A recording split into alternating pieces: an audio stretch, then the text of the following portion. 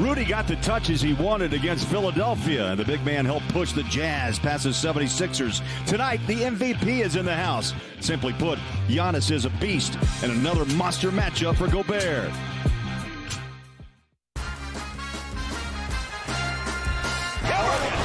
got the hammer, use it. Oh, my!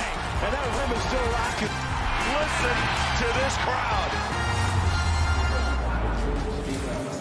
Big welcome to Vivint Smart Home Arena. Beautiful Friday night in Salt Lake City. And the Jazz, well, they are perfect at home and hope to keep it that way against the Milwaukee Bucks tonight. And you'll see it right now, right here on AT&T Sportsnet. Craig Bolerjack, you know him. Big T, Thurl Bailey.